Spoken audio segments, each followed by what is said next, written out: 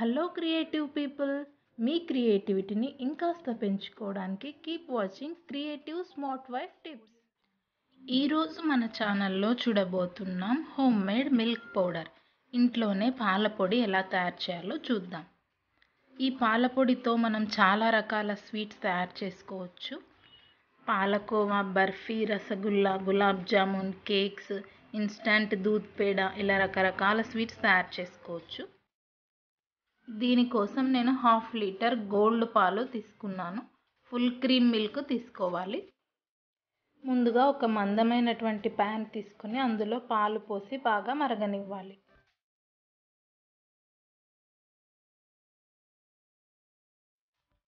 ఇక్కడ ఒక వెడల్పాటి నాన్ స్టిక్ ప్యాన్ తీసుకున్నాను, ఎందుకంటే దీని ద్వారా మన పాలు అనేవి తొందరగా చిక్కబడతాయి.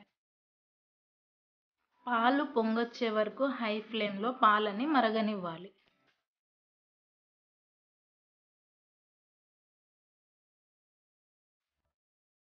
చూసారు కదా, పాలు చక్కగా మరిగిపోయాయి. ఇప్పుడు పొంగొచ్చింది కదా, ఫ్లేమ్ని మీడియంలో పెట్టుకోవాలి.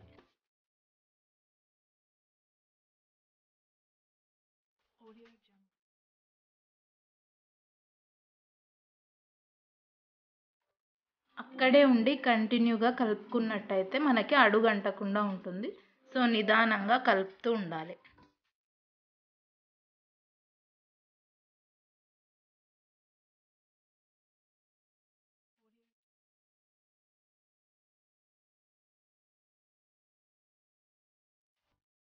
ఇక్కడ చూసినట్టయితే పాలు కాస్త చిక్కబడ్డాయి.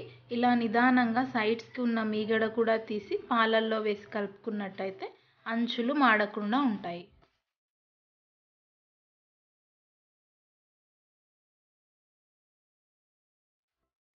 ఇలా మనం కంప్లీట్గా పాలు దగ్గర పడే వరకు నిదానంగా కలుపుకుంటూ మరిగించుకోవాలి. మూత మూసి ఉంచినట్టయితే పాలు అనేవి తొందరగా చిక్కబడతాయి. ఒకవేళ పొంగు వచ్చేది మనకు కనిపించదు అనుకుంటే ఇలా హాఫ్ ఓపెన్ చేసి పెట్టుకోవచ్చు.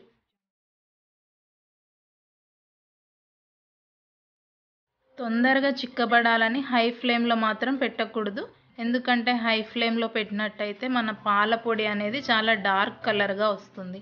మీడియం ఫ్లేమ్లో పెట్టి నిదానంగా ఉడికించుకున్నట్టయితే పాల పొడి చాలా తెల్లగా వస్తుంది.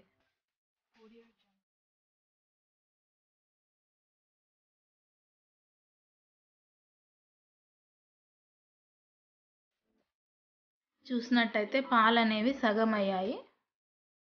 ఇలాగే నిదానంగా కలుపుతూ మనం కోవా లాగా అయ్యే వరకు ఉడికించుకోవాలి. ఇది హోమ్ మేడ్ మిల్క్ పౌడర్ కాబట్టి మనం ఇక్కడ ఎలాంటి ప్రిజర్వేటివ్స్ యూస్ చేయలేదు. సో హెల్త్కి చాలా మంచిది. ఒక ఫ్లాస్క్లో కనుక హాట్ వాటర్ తీసుకెళ్ళినట్లయితే జర్నీస్లో మనం ఈ మిల్క్ పౌడర్ ఇంకా టీ పౌడర్ హాట్ వాటర్ వేసి ఇన్స్టంట్గా టీ తయారు చేసుకోవచ్చు. చూసారు కదా, ఇలా కోవా లాగా కన్సిస్టెన్సీ వచ్చే వరకు నిదానంగా కలుపుతూ ఉడికించుకోవాలి. ఇలా ప్యాన్ నుంచి మన కోవా అనేది సపరేట్ అవుతుంది. సో మనం ఇప్పుడు పాల పొడిని ఎలా తయారు చేసుకోవాలో చూద్దాం. ఇప్పుడు ఇది కొంచెం గోరువెచ్చగా ఉన్నప్పుడే చేయితో ఇలా స్ప్రెడ్ చేసుకుంటే తొందరగా చల్లబడుతుంది. సో చేయితో మనం వీలైనంత పల్చగా స్ప్రెడ్ చేసుకోవాలి. ఇలా స్ప్రెడ్ చేసుకున్నటువంటి కోవాని ఫ్యాన్ కింద ఒక 3 అవర్స్ ఉంచినట్టయితే మనం చిన్న చిన్న ముక్కలుగా కట్ చేసుకోవడానికి వీలుగా ఉంటుంది.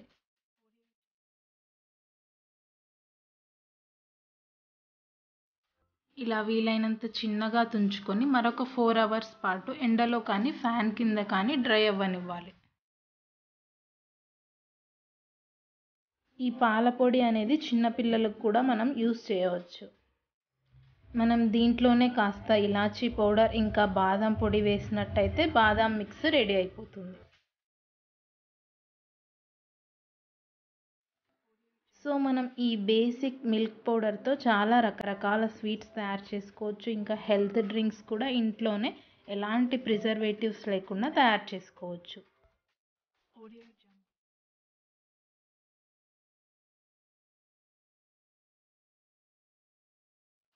సో ఫ్రెండ్స్, మీరు కనుక నా ఛానల్ని ఫస్ట్ టైం విజిట్ చేసినట్టయితే please subscribe my channel. Subscribe చేసుకున్న తర్వాత బెల్ ఐకాన్ వస్తుంది, దాన్ని కూడా ప్రెస్ చేసినట్టయితే నా వంటలన్నీ నోటిఫికేషన్ రూపంలో మీకు వచ్చేస్తాయి.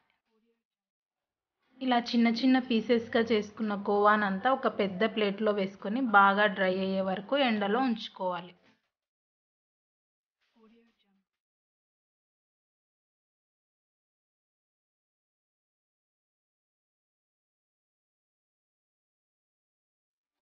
మనం పిల్లలకి కూడా ఇస్తాం కాబట్టి దీనిపైన దుమ్ము పడకుండా ఇలా ఏదైనా ఓల్డ్ క్లాత్ని కవర్ చేసినట్టయితే డ్రై అవుతుంది, ప్లస్ దుమ్ము పడదు. డ్రై అయిన తర్వాత ఎలా ఉన్నాయో చూద్దాం.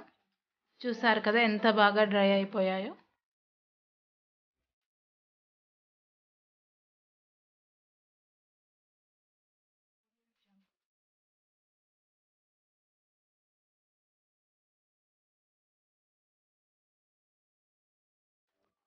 దీన్ని మెజర్ చేసుకున్నట్టయితే ఇక్కడ నాకు 1 కప్ వచ్చింది. దీన్ని మనం మిక్సీ జార్లో తీసుకొని దీనికి ఒక హాఫ్ కప్ షుగర్ యాడ్ చేసుకొని మెత్తగా మిక్సీ పట్టుకోవాలి.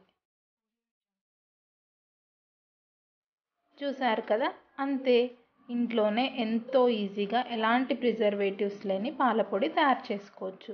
సో ఫ్రెండ్స్, మీకు కనుక ఈ వీడియో నచ్చినట్టయితే ప్లీజ్ లైక్ చేయండి, ఎలా ఉందో కామెంట్ పెట్టండి. ఇప్పుడు ఈ మిల్క్ పౌడర్ని ఎయిర్ టైట్ కంటైనర్లో కనుక స్టోర్ చేసుకొని పెట్టుకున్నట్టయితే చాలా ఫ్రెష్గా ఉంటుంది. దీంతో ఎన్నో రకాల ఇన్స్టంట్ స్వీట్స్ తయారు చేసుకోవచ్చు. Thanks for watching my video. Keep watching creative smart wife tips.